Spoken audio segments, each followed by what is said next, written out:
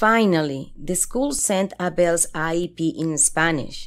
An IEP is an individualized education program. It tells the school your child has a disability and needs certain services and supports to learn.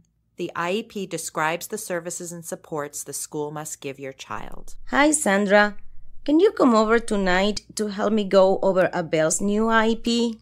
Of course. Anything for my favorite nephew. I have had to do this every year for Natalia. The IEP is complicated. Ask someone to help go through it with you. That can't be right.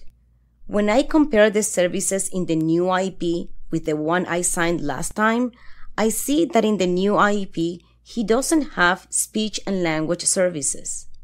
I know he still needs speech services. Also, at the meeting, I talked about how I was worried that Abel has tantrums and he doesn't use words to ask for what he needs. The IEP has a place to write just parent concerns, but the school didn't put my concerns in the place in the IEP. I don't think I should sign this. The same thing happened when I got Natalia's last IEP. You don't need to accept everything in the IEP, but you should sign it so Abel can get the new services and work towards new goals. Instead, you can check the box that says you reject some parts.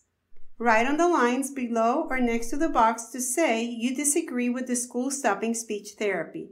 Or you can write a letter to the school in a separate piece of paper and attach the letter to the IEP. Then the school has to keep giving Abel the speech services that were in his last IEP, at least for the time being.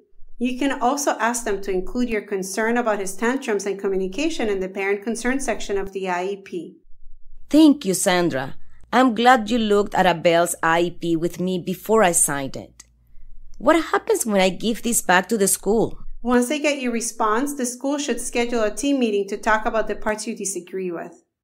If you disagree with any part of the IEP, you can accept the IEP, but reject, in writing, the parts that you disagree with. Then your child can still get the same services they have in those areas until the disagreement with the school is resolved.